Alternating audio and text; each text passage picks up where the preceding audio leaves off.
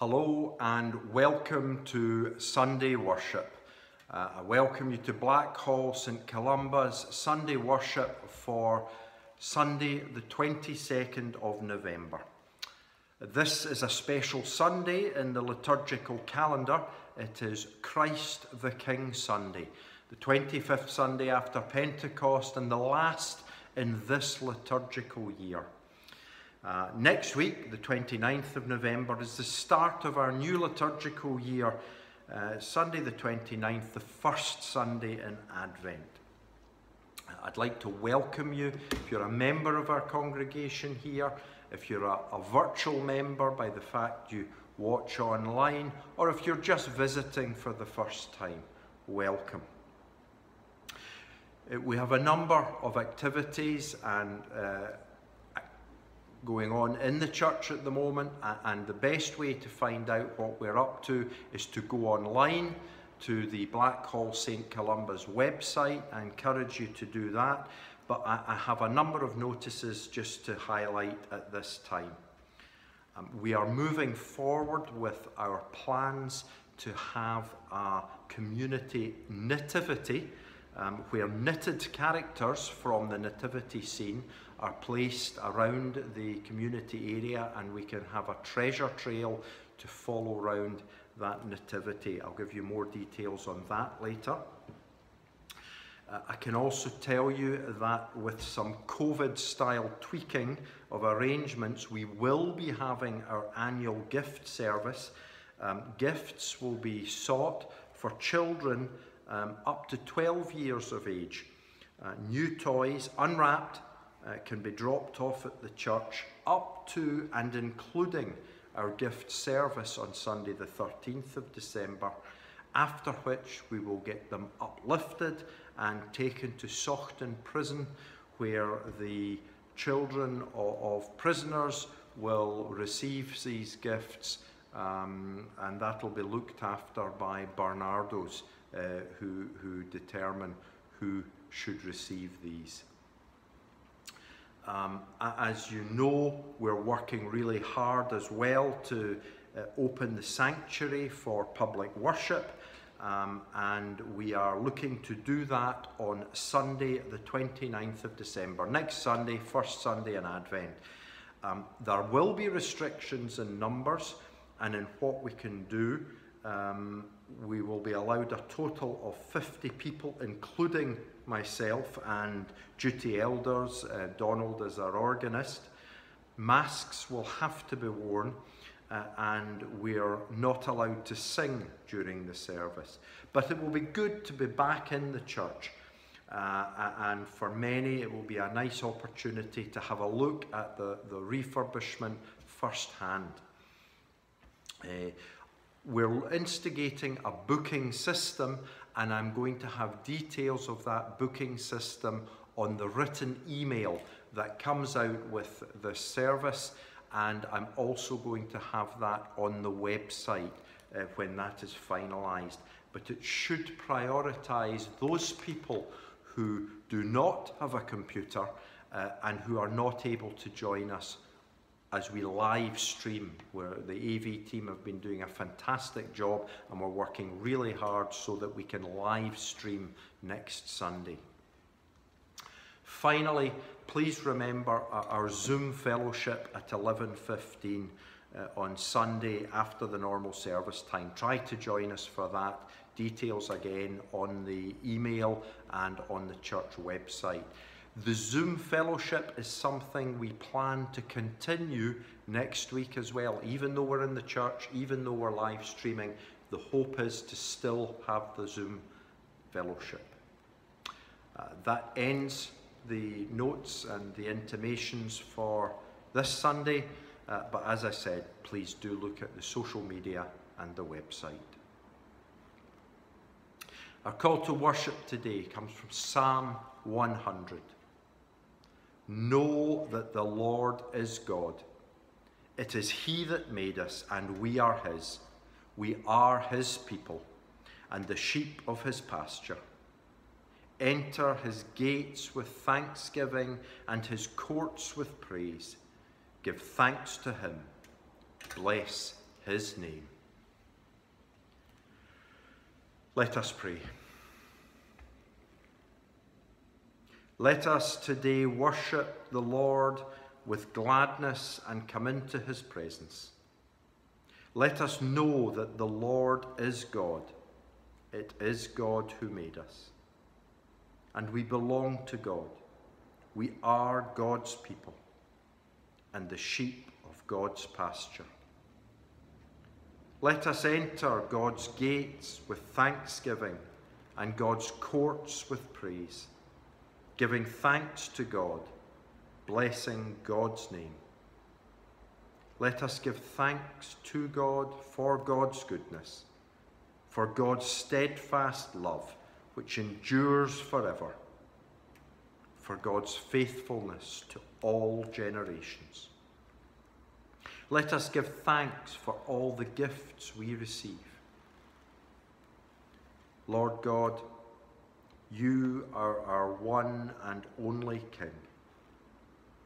We confess our failures and beg your forgiveness for the other kings that we do kneel before. Money and materialism, power, gossip, self-righteousness. We beg your forgiveness, we who are broken and torn apart by our own mistakes and conduct. Lord, guide us to be your servants. Lead us to trust in you as the only King we need.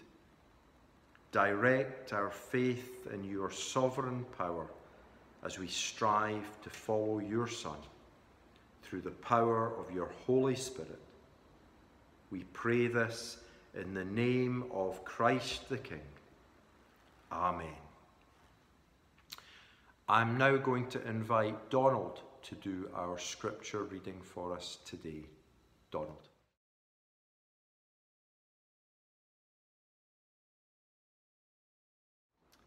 Hello. Our scripture reading today comes from the Gospel according to Matthew 25, verse 31 to 46. I'm reading from the New Revised Standard Version, Matthew chapter 25, reading from verse 31, the judgment of the nations. When the Son of Man comes in his glory, and all the angels with him, then he will sit on the throne of his glory. All the nations will be gathered before him, and he will separate people one from another, as a shepherd separates the sheep from the goats. And he will put the sheep at his right hand, and the goats at the left. Then the king will say to those at his right hand, "Come, you that are blessed by my Father, inherit the kingdom prepared for you from the foundation of the world. For I was hungry, and you gave me food. I was thirsty, and you gave me something to drink. I was a stranger, and you welcomed me. I was naked, and you gave me clothing. I was sick, and you took care of me. I was in prison, and you visited me." Then the righteous will answer him, "Lord, when was it that we saw you hungry and gave you food, or thirsty and gave you something to drink? And when was it we saw you a stranger and welcomed you, or naked and gave you clothing? And when was it that we saw you sick or in prison and visited you?" And the king will answer them, "Truly I tell you, just as you did it to one of the least of these who are the members of my family, you did it to me." Then he will say to those at his left hand, "You that are accursed, depart from me into the eternal fire prepared for the devil and his angels.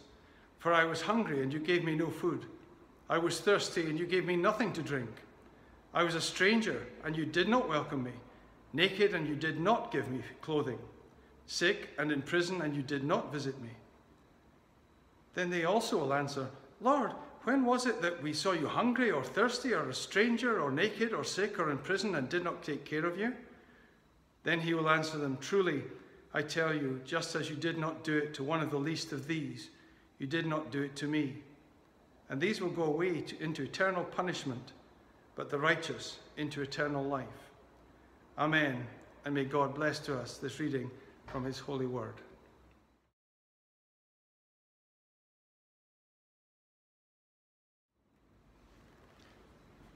Thank you, Donald. In the name of the Father, and the Son, and the Holy Spirit. Amen. Some time ago, I spoke with you and wrote about the 5 marks of mission. I will, if you allow, recap. The 5 marks of mission originated with the Anglican Consultative Council, the ACC, but they've got one wide acceptance amongst other Christian traditions and have given various churches around the world a practical and memorable checklist for mission activities. The ACC have said that these marks of mission are not a final and complete statement on mission, but they offer a practical guide to the holistic nature of mission. Originally there were 4 marks by the ACC, but a 5th mark was added in 1990. They stated that they appreciated the missiological implications of God's creation and the crisis that it's facing. And they decided that a new mark of mission that captured this understanding was inevitable. They stated at the time, "We now feel that our understanding of the ecological crisis, and indeed of the threats to the unity of all creation, mean that we have to add a 5th affirmation." I'd like to remind you of what those marks are. The 5 marks of mission are to proclaim the good news of the kingdom, to teach, baptize, and nurture new believers, to respond to human need by loving service, to transform unjust structures of society, to challenge violence of every kind, and pursue peace and reconciliation. And the 5th, to strive to safeguard the integrity of creation and sustain and renew the life of the earth. I said at the time when I was thinking about these marks of mission that one of the things that struck me was how well the Blackhall St. Columba's mission statement, to glorify God, to proclaim Christ, to serve others, dovetails with them. I feel our passage today from the Gospel according to Matthew does the same. It is from Jesus' own mouth, a practical application of what both the 5 marks of mission and our Blackhall St. Columba's mission statement is all about. In fact, all of the Gospel according to Matthew is an explicit call to consider our own attitudes to those in need. From the Sermon on the Mount to this clear call in our passage today. A helpful approach to this passage might also be got through the prayer of Teresa of Avila, who wrote in the 1500s, "Christ has no body on earth now but yours, no hands but yours, no feet but yours. Yours are the eyes through which he looks with compassion on the world. Yours are the feet with which he walks to do good. Yours are the hands with which he blesses all the world." I believe it is important that we as a church look at this passage and the marks of mission. And by the church, I mean both as a parish church here at Blackhall and the wider Church of Scotland. However, we should note from our passage that Jesus refers to individual sheep and goats.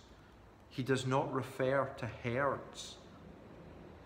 According to this passage, people are to be judged by their own individual actions, not by the corporate actions of their denomination or the particular church that they go to.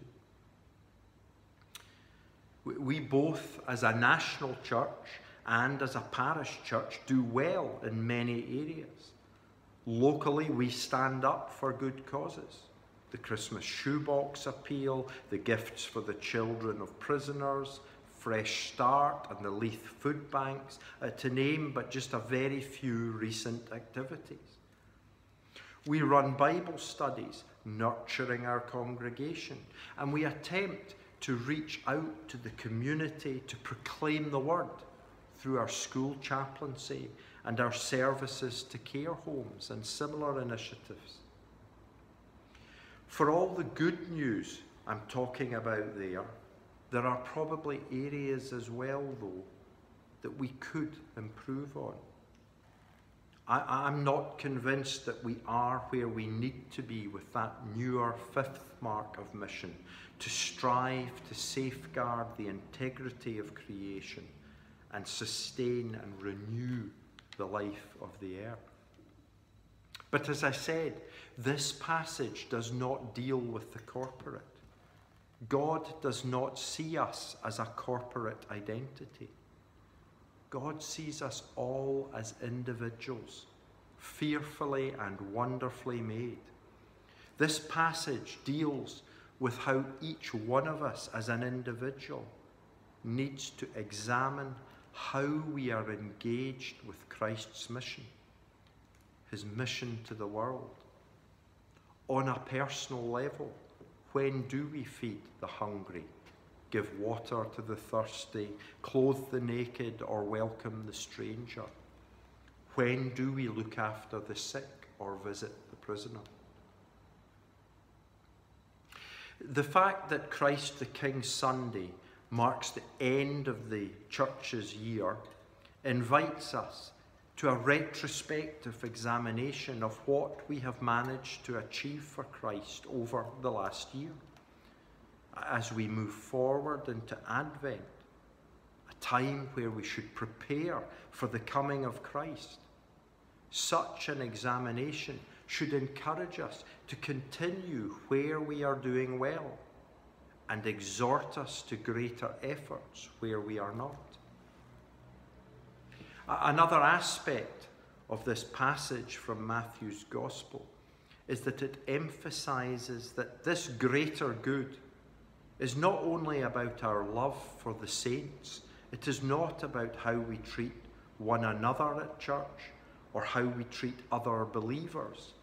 It is clear it is also about how we treat the other people we encounter. The people who are different from ourselves, different gender, different race, different religious background, different economic situation, different in any number of ways, but the same because they are human and as such are beloved by God. Jesus talks about a moment of judgment. At this moment, it is clear that how we have treated others does matter. The affirmation of those who have fed the hungry, given the thirsty something to drink, welcomed the stranger, clothed the naked, and visited the captive resonates with the third and fourth of the 5 marks of mission. I've mentioned our Blackhall mission statement: to glorify God, to proclaim Christ, and to serve others. The wider Church of Scotland outlines its mission statement as follows: the mission of the Church is the mission of Christ, to proclaim the good news of the kingdom, to teach, baptize, and nurture new believers, to respond to human need by loving service, to transform unjust structures of society, to challenge violence of every kind and pursue peace and reconciliation, to strive to safeguard the integrity of creation and sustain and renew the life of the earth. These mission statements give a clear indication of intent, but themselves they achieve nothing without people to enact them. What we do matters. But what Matthew is proposing here should not be understood as some kind of works righteousness. What is striking in the conversation between Jesus and those who did or did not offer help to those around them is that they did not appear to know. When was it that we saw you a stranger and welcomed you, or naked and gave you clothing? And when was it that we saw you sick or in prison and visited you? They ask. Or for the others, when was it that they did not? The works that are talked about are works of neighbourly love, done or not done, not with the intention of putting oneself right with God or earning God's favour, but done or not done because of a person's fundamental attitude towards the world. They are, in the language of Reformation theology, not works intended to earn justification, but the fruits of justification, the outpouring of a believer's love of God. Amen. Let us pray. Lord God, there is no church without its people. We are this church. Wherever we are at this time, we are all the church. Inside these walls and out, and everything it stands for in the world. We dedicate our gifts of time, talent, and treasure to the church we embody with our hands and with our hearts. Lord God, this day as we pray for others, we pray for the coming of your kingdom. You sent your Son to bring good news to the poor, sight to the blind, freedom to captives, and salvation to your people. We pray you anoint us with your Spirit, rouse us to work in his name. Loving God, by your Spirit, bring in your kingdom. Send us to bring help to the poor and freedom to the oppressed. Loving God, by your Spirit, bring in your kingdom. Send us to speak out and proclaim your justice in the world. Loving God, by your Spirit, bring in your kingdom. Send us to tell the world the good news of your healing love. Loving God, by your Spirit, bring in your kingdom. Send us to those who mourn, to bring joy and gladness instead of grief. Loving God, by your Spirit, bring in your kingdom. Send us to proclaim that the time is here for you to save your people. Loving God, by your Spirit, bring in your kingdom. Lord of the church, hear our prayers. Make us one in mind and heart to serve you in Christ, our Lord and King, who taught us to come together in saying, Our Father, who art in heaven, hallowed be thy name. Thy kingdom come, thy will be done on earth as it is in heaven. Give us this day our daily bread, and forgive us our debts as we forgive our debtors. And lead us not into temptation, but deliver us from evil. For thine is the kingdom, and the power, and the glory forever. Amen. May we go forth to proclaim the good news of the kingdom. May we be always willing to teach, baptize, and nurture new believers. May we in our daily lives respond to human need by loving service. And may we have the courage to transform unjust structures in society, to challenge violence of every kind, and to pursue peace and reconciliation. May we join together to strive to safeguard the integrity of creation and sustain and renew the life of the earth. And the blessing of God Almighty, Father, Son, and Holy Spirit be with us all, this day and forevermore. Amen.